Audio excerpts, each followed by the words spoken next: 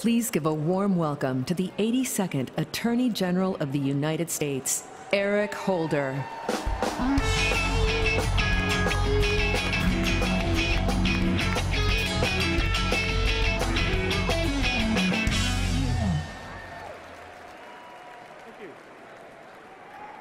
Thank you.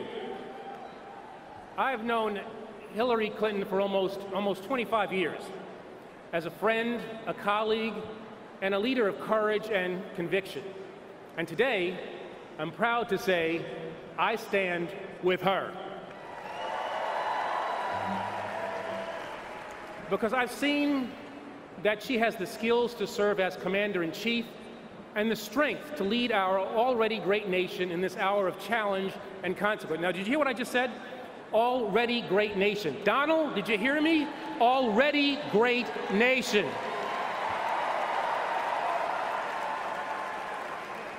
At a time when the bonds between law enforcement and communities of color have frayed, when assassins target police in heinous attacks, and peaceful citizens have to question whether Black lives truly matter, and they do,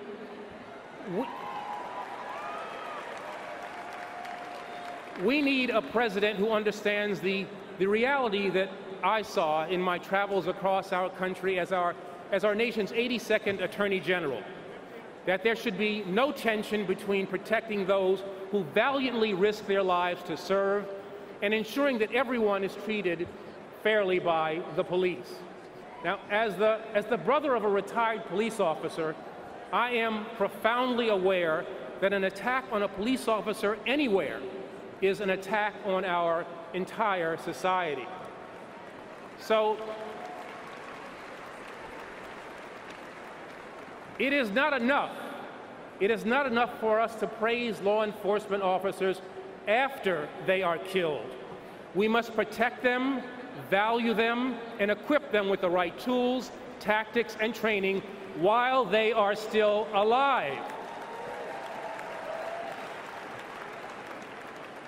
We must also come to realize that keeping our officers safe is not inconsistent with ensuring that those in law enforcement treat the people they are sworn to serve with dignity, with respect, and with fairness. We must commit ourselves to both goals. Hillary understands that the goals we share are the same: safer communities with less crime, where all of our loved ones, police and community residents, they get the chance to come home at night. As president, she will continue the work that needs to be done to rebuild trust, because she knows that we are stronger together.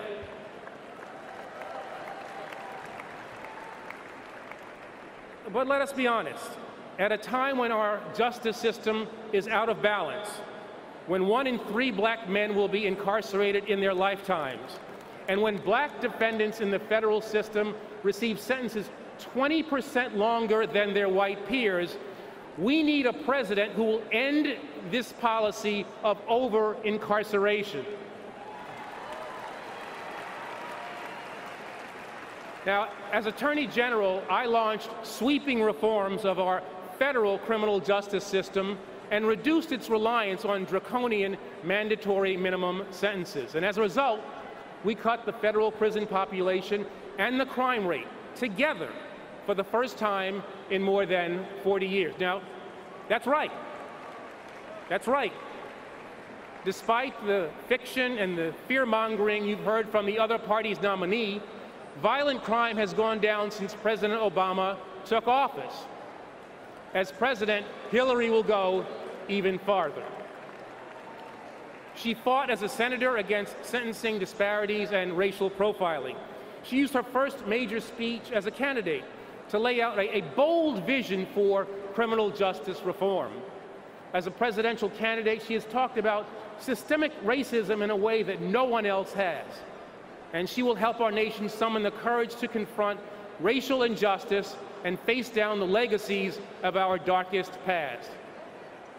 Now, finally, at a time when the right to vote is under siege, when Republicans brazenly assault the most fundamental right of our democracy, passing laws designed to stop people from voting while closing locations in minority neighborhoods where people get the documents that they need to vote. We need a president sensitive to these echoes of Jim Crow. We need a president who holds the right to vote as sacred and stands firm against any kind of modern-day poll tax.